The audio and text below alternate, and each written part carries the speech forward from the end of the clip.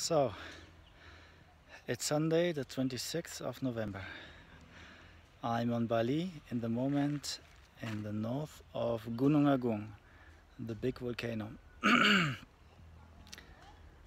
This one.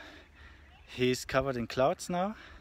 You can only see the tip, and yes, there's a big eruption coming out of the volcano. Actually, we can't see the whole top of it because it's covered in the clouds, and there's a massive cloud of ashes coming out of the volcano.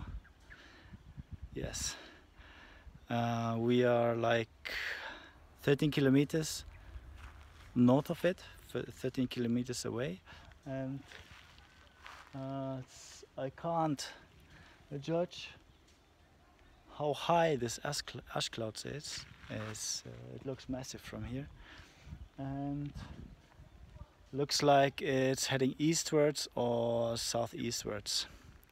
Yeah.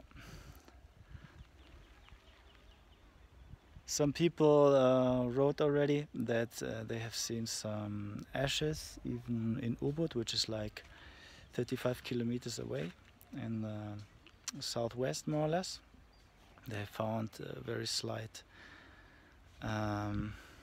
layer of ashes on their cars, whatever. I didn't notice that. Another friend of mine who is living 7 kilometers away of it, he sent me photos of huge amounts of ashes lying everywhere on the ground. I thought actually it would move faster, the cloud I mean, but no, it doesn't. That's how an eruption looks like.